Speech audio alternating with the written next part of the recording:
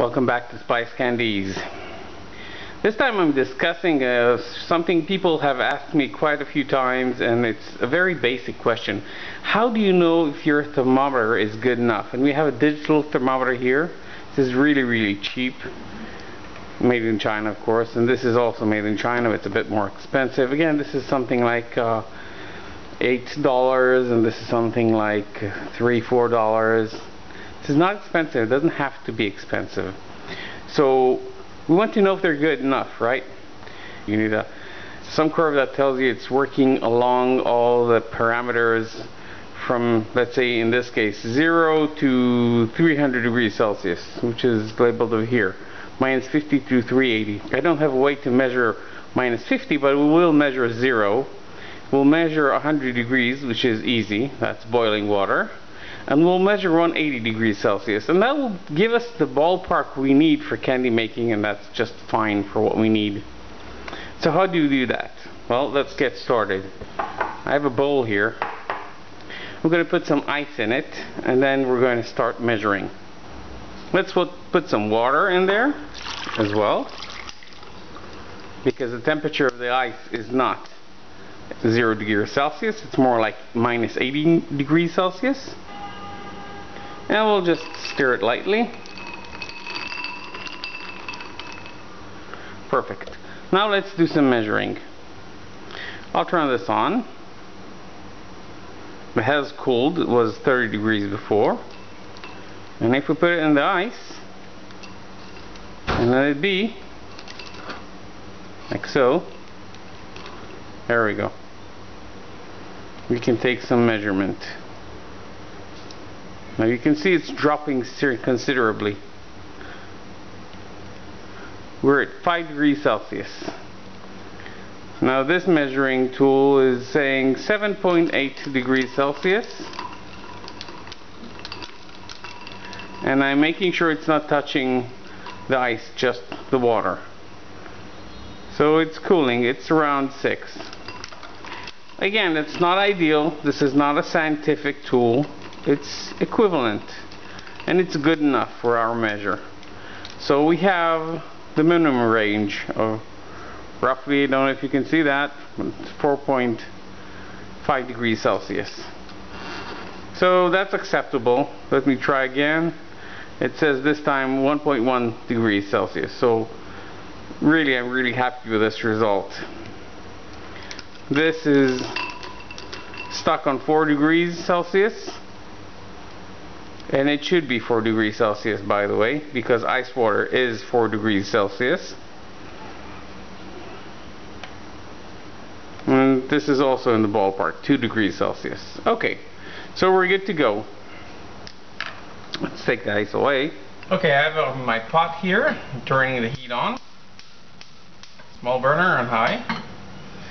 And I'll be pouring some boiling water.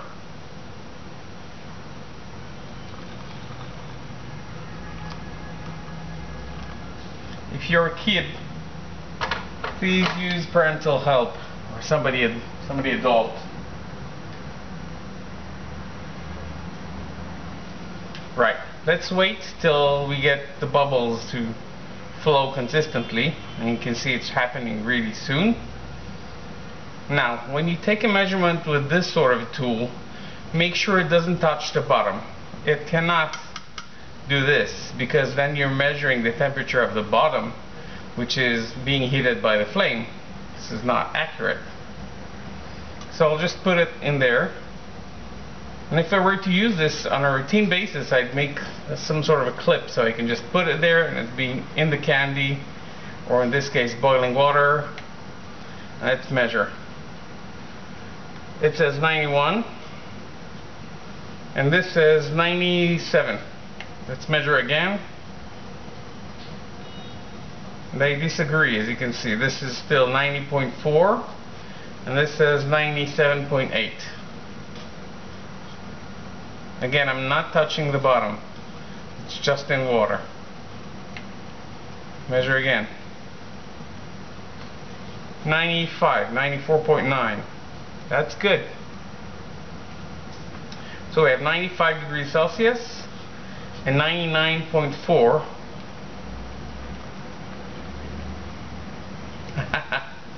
That's rapidly cooling. The steam also interferes with this one, while the steam does not interfere with that one. It says 99 degrees Celsius. Good. So we've reached our midpoint. Let's carefully pour off the water. This is plain sugar. Sugar caramelizes at 180 degrees Celsius. So let's give it a go. Put it there. Heat on.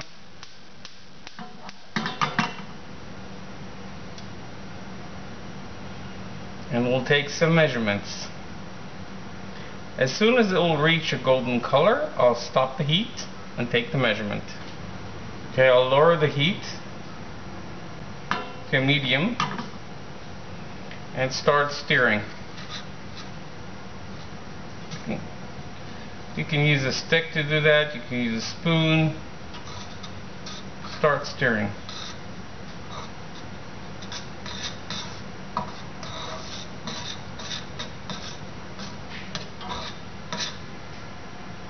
And we're at 130 degrees Celsius already. 130 degrees Celsius on both. And I'm lowering the heat considerably because the edges are starting to caramelize rapidly. I just want it to be dissolved fully.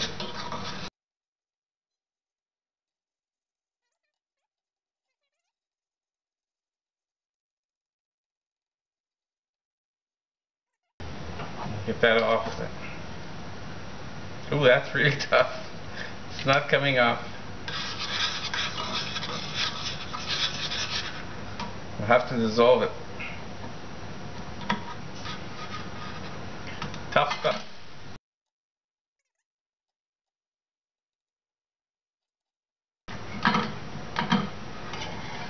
And it says 170 degrees Celsius. My thermometer says 180. That's fine enough. Let's close that and pour our candies. Because this is a candy. This is the candy my mom used to make me. So give me a second and I'll show you how. I have some parchment paper here and a few sticks. Let's take our candy. This is the candy channel. You weren't going to go without a candy, right?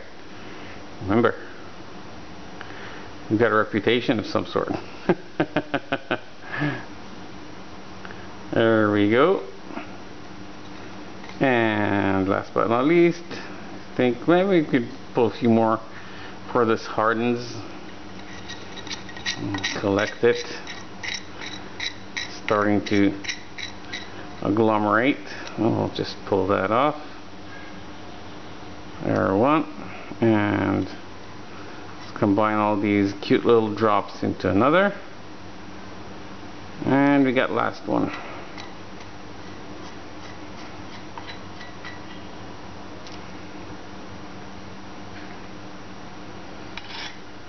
Ideal! So our thermometers are in good shape. They're working properly. They're not super accurate. They don't have to be super accurate. They have to be good enough. And this is crucial more at the temperatures of toffee, but for hard candies, that's fine. Well, this will cool off in a minute and I'll show you the result. Okay, this took just a minute and the candies are cool. Cool and hard. You can see the bubbles at the bottom. This is really cute. And I'll just take the double one and just break it apart, just like a wishbone. We got some really nice candies there. Let me get these sorted out.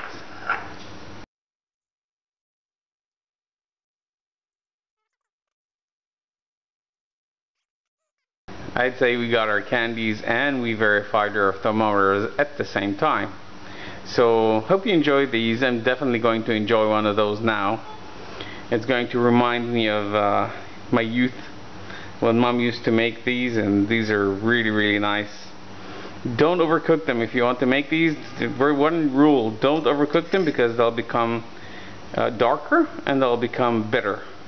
So as soon as the sugar dissolves, stop, pour. So hope this helps. I have 2 more short videos on this series, and then we're going back on track and make candies, lime candies first. So see you then. Thanks guys, and see you soon. Have a sweet day.